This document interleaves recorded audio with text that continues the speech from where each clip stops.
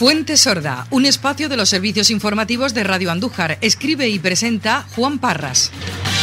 ¿Qué tal, señoras, señores? Buenas tardes, bienvenidos. Estamos convencidos de que nadie rechazaría un salvavidas en caso de naufragio.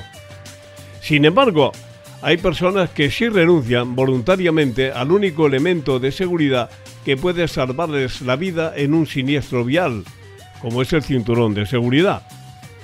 No obstante, no hacer uso de este tipo de dispositivo es uno de los principales factores de riesgo de muerte y lesiones en caso de accidentes.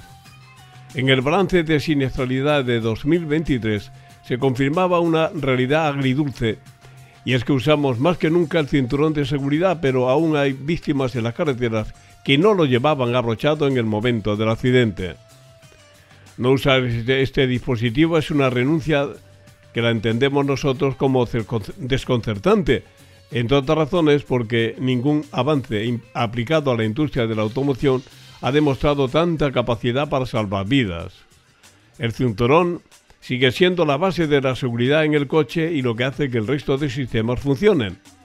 Tiene una doble función, ya que retiene al ocupante en el asiento y le da tiempo al airbag a desplegarse.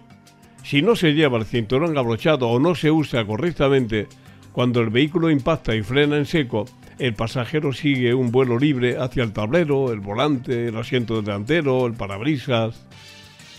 En abril del año pasado, la Dirección General de Tráfico aseguraba que en el caso del conductor y el acompañante delantero, el nivel global del uso del cinturón en España es del 96%, un valor que se sitúa en el rango medio-alto entre los países participantes en el proyecto. En las plazas traseras, el nivel de uso desciende al 94%. Sin embargo, en España, el incumplimiento en el empleo del cinturón de seguridad sigue siendo la quinta infracción más frecuente. Solo en 2022 se tramitaron 105.996 denuncias por esta causa. Los datos del Observatorio Nacional de Seguridad Vial arrojan algo de luz sobre cuál es el perfil del incumplidor en nuestro país. Por ejemplo, sabemos que los usuarios de turismos que no llevaban puesto el cinturón presentan las cifras más altas de fallecidos y heridos hospitalizados, por encima de otros vehículos como camiones o furgonetas.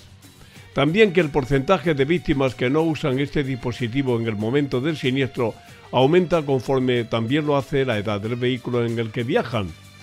Los sistemas de seguridad actuales funcionan si el cinturón de seguridad está abrochado, y esto es muy importante, si el asiento se encuentra en la posición adecuada, porque el cinturón no está pensado para ir tumbado ni inclinado. Por lo tanto, si estamos recostados o llevamos ropa voluminosa y esa cinta, la cinta del cinturón, pasa a la zona abdominal, no solo se pierde retención, sino que puede provocarnos lesiones.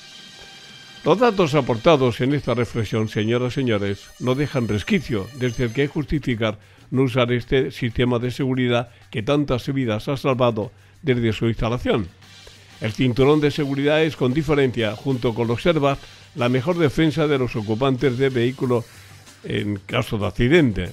Muchos de los que han rechazado su uso, para lo que se inventaron todo tipo de excusas, desgraciadamente no pueden compartir su experiencia porque se quedaron en la carretera. Gracias, buenas tardes y hasta el lunes. Feliz fin de semana.